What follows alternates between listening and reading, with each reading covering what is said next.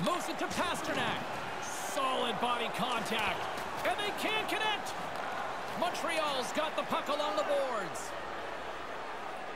Right up the gut into the attacking zone. Great chance in front. Comes up with the stop. I think he got a blocker on that one. I like the way he tracks the puck here. He's got to find it, and then he gets his body right in front of it. That's a good save. Moves it quickly over to Lafleur. Jostling for the puck, and it's knocked away. Picked up along the wall by Morenz. Shot misses a golden opportunity there. Oh, man, he's frustrated with himself. He's got to get that on the net.